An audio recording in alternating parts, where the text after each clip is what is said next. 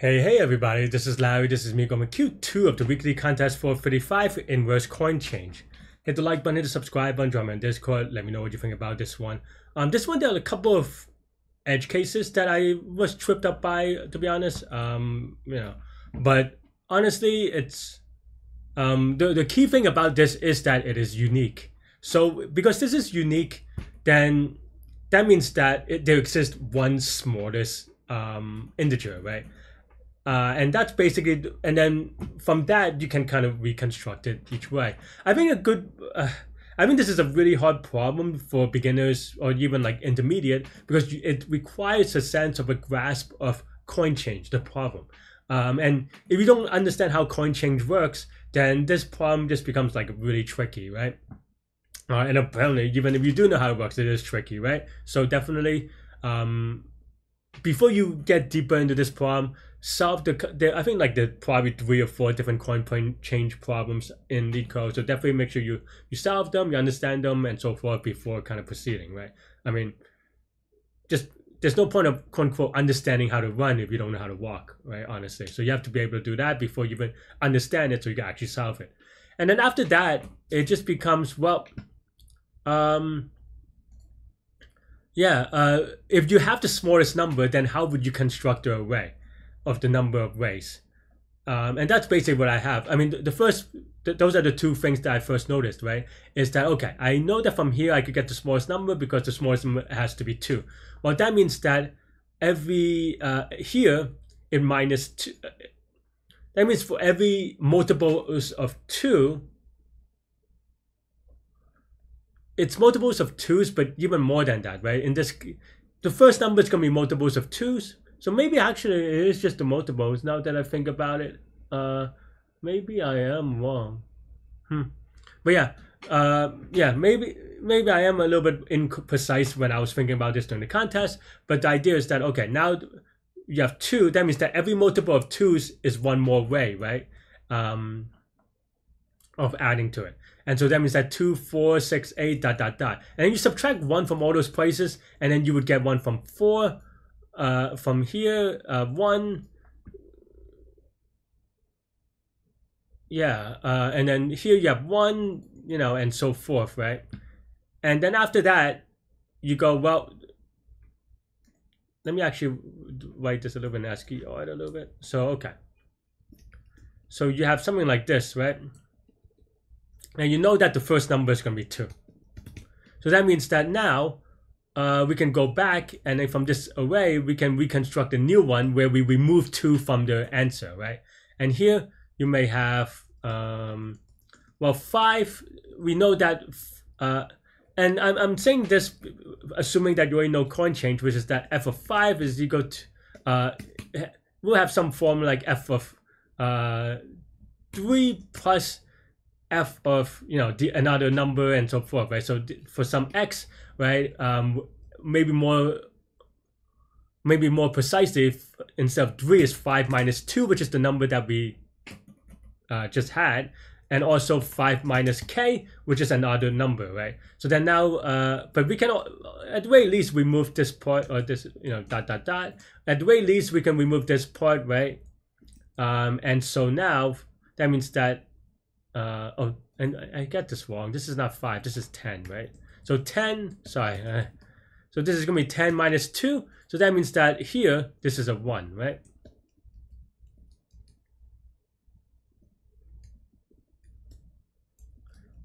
Because now we have, we have 1. So it's going to look something like this. So we have 0 because we removed the 2. This is going to be a 1 because now there's no way to go from the 1, right? And then just kind of goes that way for a little bit, and then you have an array that looks like this, right? And then now, what's the next smallest number? The next smallest number is 4, right? In the 4th position, so that's a 4. So then now we can say the next number is a 4. And then now you remove 1 from here, and I guess 1 from, technically, this, you go backwards, right? So here, this number, we subtract from n minus 4, so this is going to be a 0. This we subtract n minus 4, so this is going to be a 0. This one, n minus 4, is actually a 0, so that means that there's one unique case, and then you have 0 left. And then now we have 1, meaning that, okay, well, the next position is at 6, so then now this is 6.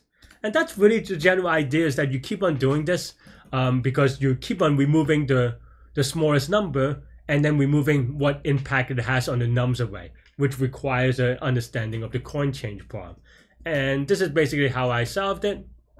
I actually added a 1 just so that I shift everything over, but for 2 reasons. One is that in numbers, in coin change, there's one way to make $0. So that's basically why I added there. And also it makes the indexing such that it's a little bit cleaner, because the third position has indexes 2, which is now, you know, mapped to the numbers a little bit better, right? So here we have all, and then now we try to find, is there one that is not at the 0th index, right? So basically all this does is that, is there 1? Because if there's no 1, then it's just impossible, right? Because, yeah, it's just not possible. The reason being that, well, now you don't have a smallest number. So, like, your smallest number is a 2, then if there are 2 ways to choose your smallest number, then that is just incorrect. Your smallest number will always have a 1. I did it this way. You can do it in another way, I think, as well. But yeah, if there's no more 1s, then there are only 2 cases where, okay, there's only 1 number left and it is the original at 0. So then we return the answer because we already calculated it. Otherwise, we return empty array, because that means that there are a lot of things left in the nums ways array, but it's not possible to get to them because we don't have a unique smallest number. And that's basically the idea. Otherwise, then now we set R as the smallest number, which is the position of the 1. And then here we backwards, we back out what happens if we remove R from the smallest number from the numbers array. And this, the key part about this is just that this is almost like a reverse of the coin change problem. So do the coin change problem again, and this is like basically the reverse of it. The only thing that's a little bit different and I got a wrong answer on is basically this part. I missed a case where, for example, if your numbers array was, let's say, 1, 0, meaning that there's 1 way to do 1, but 0 ways to do 2. That's just not possible, because this has to be at least a 1, because you get 1 plus 1, right? Similar, there's a number of similar test cases like that, right? Because you can have 1 ways to do the number 2, but 0 ways to do the number 4 is also impossible, for example. And this is basically how I would check for it. And yeah, and that's it. Where's the complexity here, right? Well, this is a little bit, that part is a little bit tricky. Numbers of ways only goes up to 100, right? And you do remove, lazily speaking, you do remove 1 number every time. So there's going to be 100, you know, every time you do this loop, this while true loop, you remove 1 number, and there's at most 100 numbers here. So that means that this while loop does at most 100 times, right? And here inside the loop, there's a O of n loop. So that's going to be O of n times O of n. So this is an n square algorithm. And that's it. That's all we have for this one. And for n is equal to 100, we should be fine. I don't actually, it seems a little bit small. We could probably have done a little bit more, but I guess the numbers would get too big, and it doesn't really change the problem because, you know, the solution is tricky enough as is. But yeah, that's all I have for this one. Let me know what you think. And yeah, you could watch me solve it live during the contest now. Watch it because I haven't seen a easy in a while. All right, let's take a look. Inverse coin chain. Wait to select. So it contain. Okay. That seems like a funky problem. One way or another. So there's 100.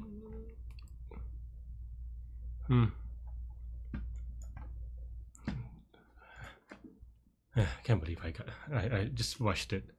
Okay. So let's see.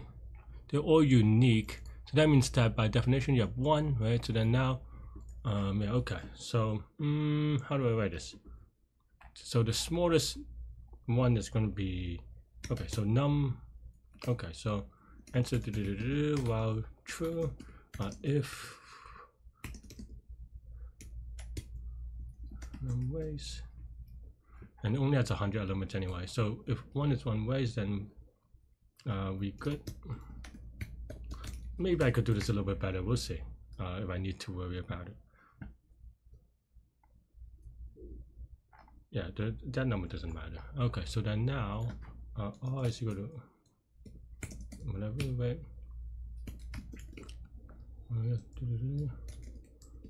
Return empty because it's just not possible. Otherwise, okay. Right.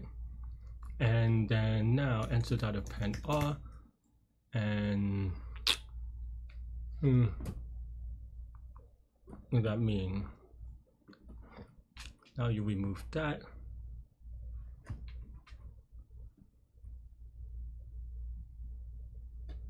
Remove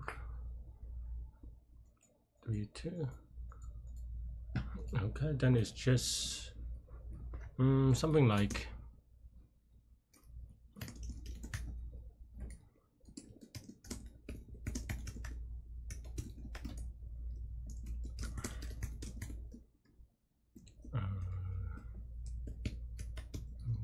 raise sub I.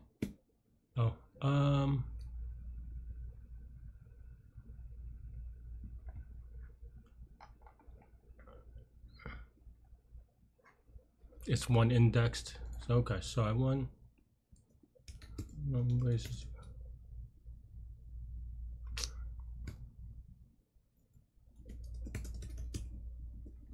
No, I don't want that. Okay, so that means that if this is a 1, then okay, minus R. So minus nums raise I minus R, something like this. If I minus R, right?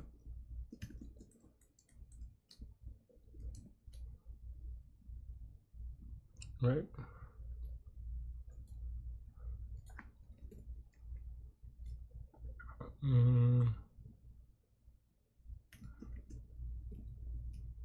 Okay, and the num raise of R is equal to 0, maybe. Something like this. Does that work? Nope.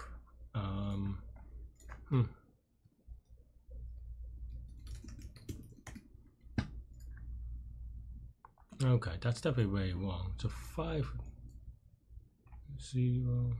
If it's 0, then we don't. Is that true?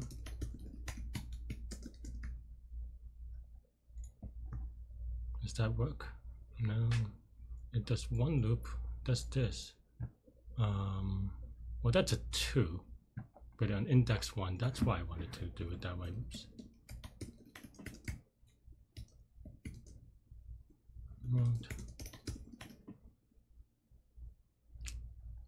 Yeah, this is a little bit awkward though, because you don't want the first one, because even though that technically you always have a case here.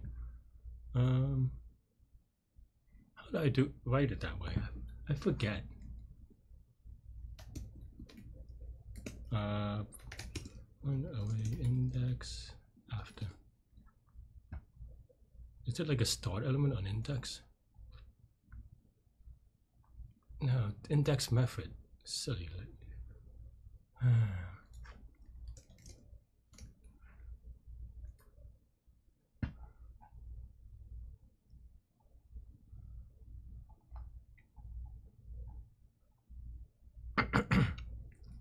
Okay, so index 1 of 1. I think maybe that works. 1 is not in the list. Oh, I guess this would never be true. So, how do I find this? Okay, fine.